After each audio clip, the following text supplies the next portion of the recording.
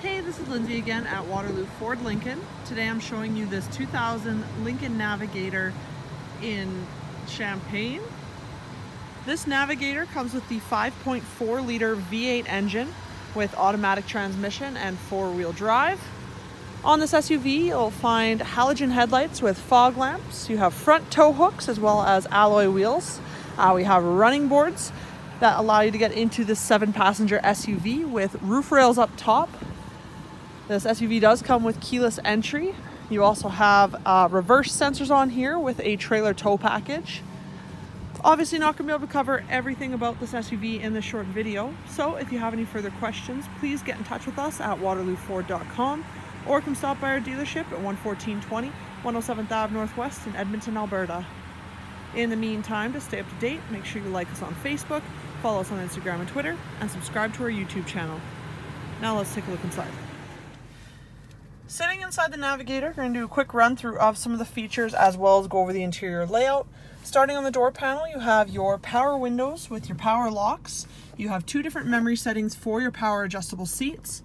You also have power adjustable mirrors, which are heated. To the left hand side of the steering wheel, you do have your power adjustable pedals as well. On the steering wheel, you have your cruise control settings over on the left with your audio and climate controls over on the right. Taking a look above the steering wheel, you have your hazard lights located here. This SUV does only have about 105,000 kilometers on it. In the middle, we have our time just in behind your shifter.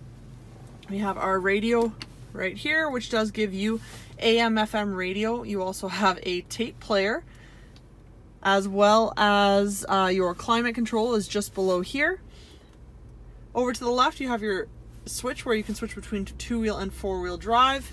You have a 12-volt cigarette lighter just underneath with another 12-volt just to the right of that. In here you have your ashtray.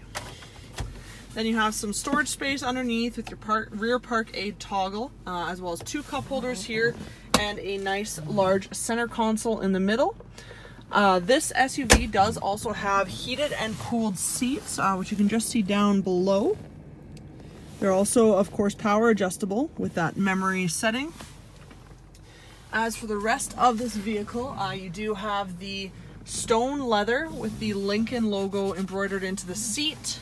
In the back, you have the dual captain chairs in the middle row with another console.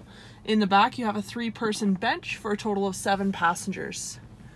Once again, if you have any questions about this SUV, please get in touch with us at waterlooford.com. My name is Lindsay, and thank you for watching.